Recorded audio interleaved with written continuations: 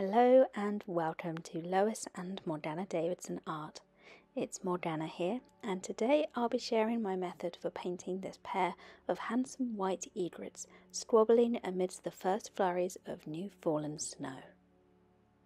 This painting was partly inspired by this pair of beautiful white egrets I saw recently. Sadly, I was only filming with my iPhone, which certainly doesn't do their grace and elegance any justice at all. So for this painting, the first step is to lightly draw the outline of your birds using HB pencil onto your choice of watercolour paper. I'm using Milford brand watercolour paper here, cold pressed, weight 140 pounds and size 1/4 imperial. I covered the outlines with masking fluid and lay down some clean water across the entire piece of paper once the masking fluid has dried, ready to paint the background wash.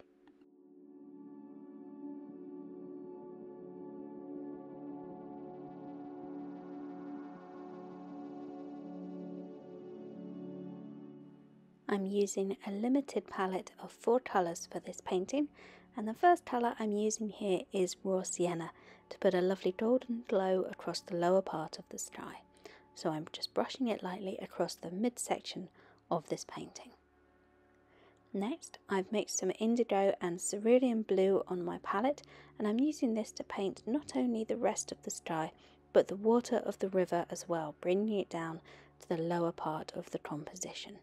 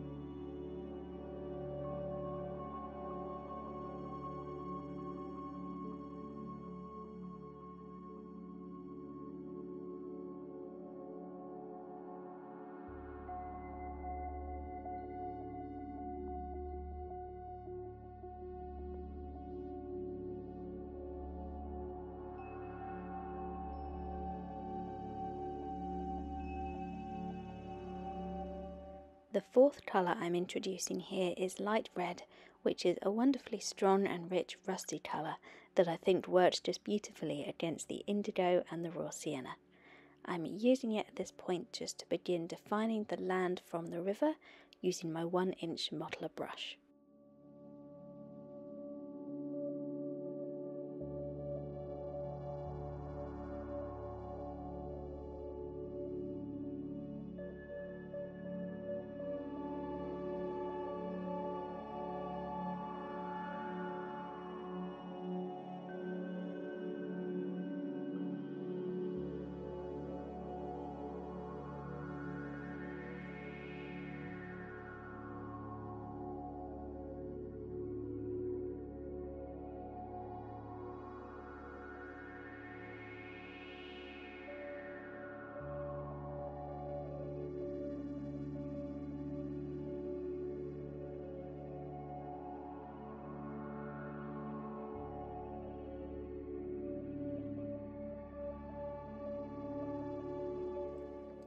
While the paint is still nice and wet here, I'm using my brush to create these loose spiky marks which are going to soften and diffuse into the wash as everything dries. These rough looking sort of loose shapes are going to turn into really nice simple background plants.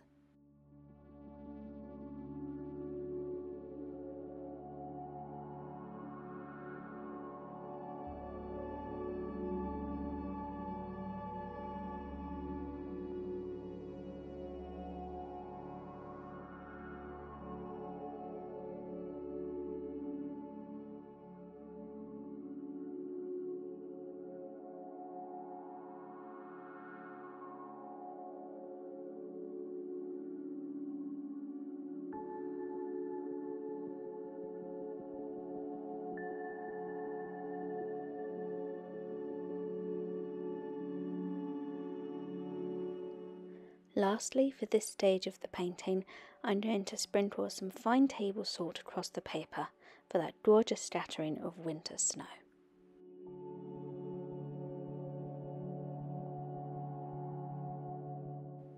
I left the painting to dry flat, and you can see that the salt has bloomed out beautifully into this flurry of white snowflakes.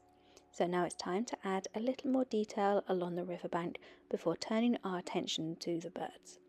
I'm going to keep using my sword liner brush. This is a size small, just to add a little darker colour here, again sticking with my main colours of light red and indigo, which incidentally make the absolutely one of the nicest greys ever when mixed together.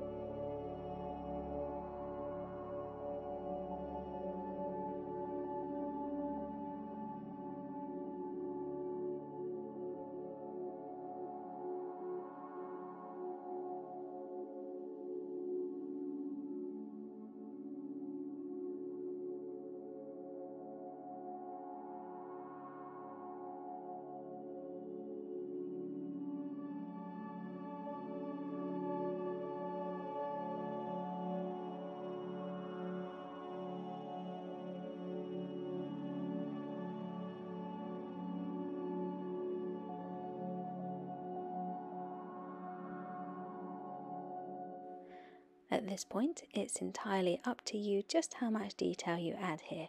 You can always pop back and add a little more later if you think the area looks a bit sparse.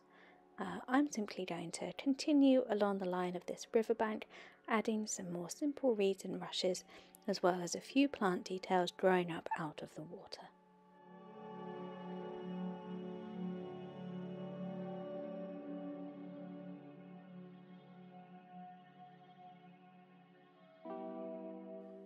For now, I'm happy with the level of detail I have painted along the riverbank, so it's time to remove the masking fluid, as you can see here, and start working on painting in these birds.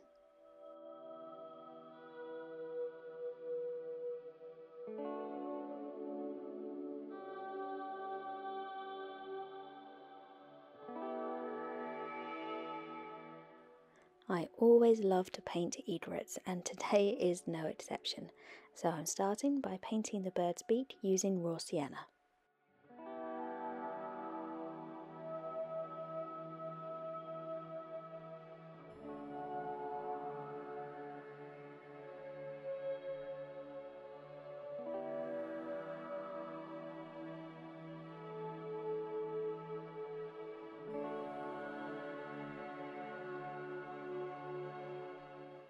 Recently, I've found that the simplest trick to adding definition into the egret's white plumage while still maintaining that lovely clean white colour is to work wet and wet, adding clean water to the area that you want to work in first, as you can see I'm doing here with the head and neck of the bird.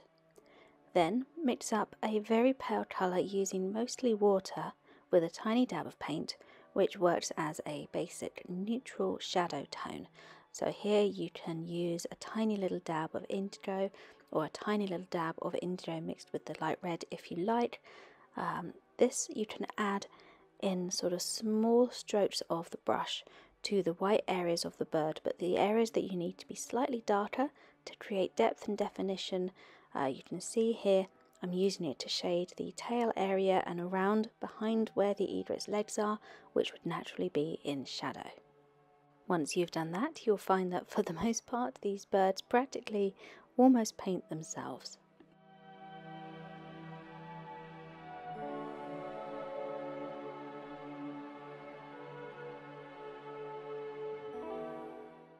I'm using this same process to add definition into the wing and the feathers here.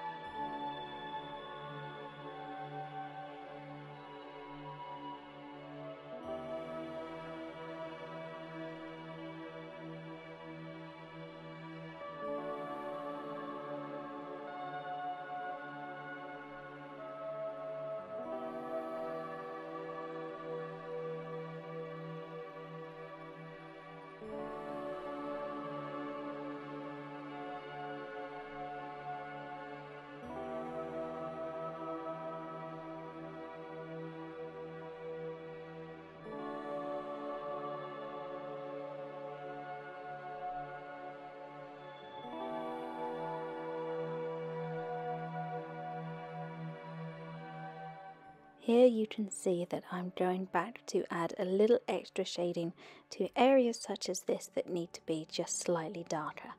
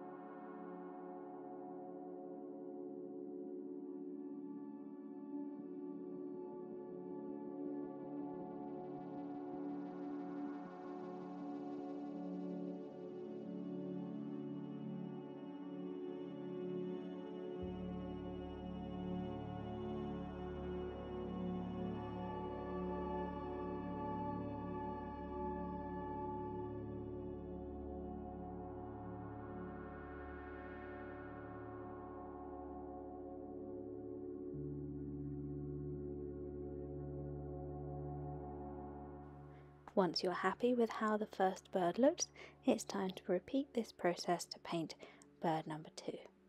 You can see here that I've gone ahead and used exactly the same process that I've just demonstrated to paint this second bird, using a very light paint to add definition and shading into the feathers and just around the areas that need a bit of shadow.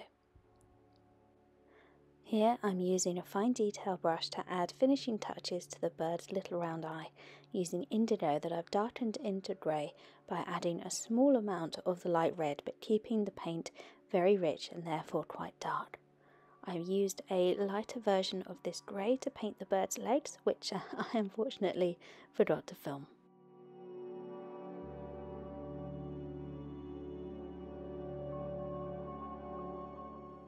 To finish, I'm using pale indigo to add a little movement to the water where our bird is standing.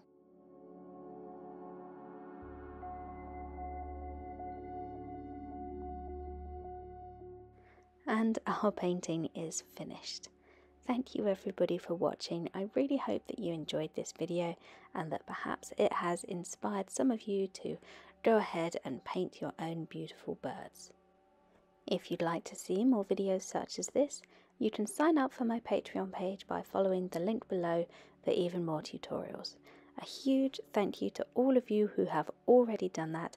I'm incredibly grateful for you all.